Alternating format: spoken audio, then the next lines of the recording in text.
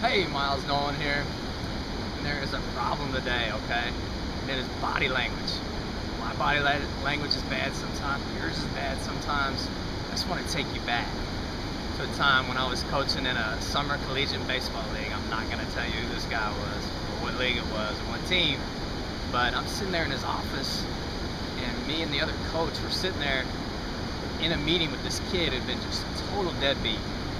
And we're saying we're going to have to get rid of this kid with all the stuff he's done, how lazy he is, how bad his attitude is. And so what happens is GM of this team, in the summer collegiate baseball team, he thinks he's George Steinbrenner. So he takes over the entire meeting when we were supposed to be the ones running it, and we talked about that beforehand. So I'm sitting there like, yeah, this is awful. And he's telling this kid, well, I know you can do better. We're going to put you back on this team. You're going to do great. When this kid had already screwed up, totally disobeyed our authority, it was not going to work out. He took over this meeting, took it out of the hands of the coaches. So I'm sitting there, I'm like, rolling my eyes, doing everything because I can't stand to listen to this guy anymore. And out of nowhere, this guy just goes nuts, explodes this GM at me, the guy that he hired, okay? He screams at everybody, get out of the room. And his veins are popping out, this old guy. And I'm like, oh gosh. And they're all freaking out like, where did this come from? He said, sit down. And he's screaming at me. I mean, I thought the guy was going to have a heart attack. Veins are bulging out. I thought he was he was shaking. I thought he was going to come over the desk at me and try to kill me. I mean, it was nuts. And so I'm sitting there, and this is totally uncalled for. He's like, I have my PhD. I got it in psychology, and my specialty was in reading facial expressions. And I was like, oh boy, it's the wrong guy to have bad body language with. So he comes at me and he's going nuts. I think he's gonna fight me.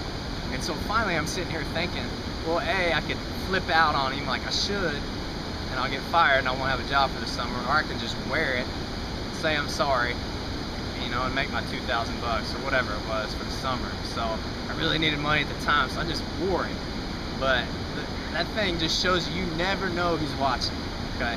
So your players are always looking at you to see how you're gonna act when something goes wrong, how you act around fellow coaches, players. They can tell what you're thinking, and you have to put on an aura of believing in them and having confidence in your team. The same thing goes for them. I mean, you gotta show them and tell them that confidence and body language is important. A lot of times kids are very unaware of this, and you can look at them and tell that they do not believe in themselves, that they are down, that they do not feel that they're going to play well. And there's so many negative messages that they get from coaches, from parents, that they tell themselves. And baseball is such a game of failure. We have to give them positive directions and tell them, hey, you're walking around like your dog. Let's go pick it up. Walk around like you own the place. You want to constantly be pumping guys up and tell them that they are better than whoever they face, because they have to truly believe that. Because if they do that, and they keep telling themselves they are good, they are really talented, and they're better than that next guy, even if they don't believe it when they're telling themselves that, they'll start to believe it. They'll start to develop that confidence that they need to succeed on the field and succeed in life. This translates over. You gotta believe, and you gotta put off the aura that you know what you're doing. And eventually, you'll start to believe that you know what you're doing. And that's how the kids are successful. That's how you're gonna be successful in leading them.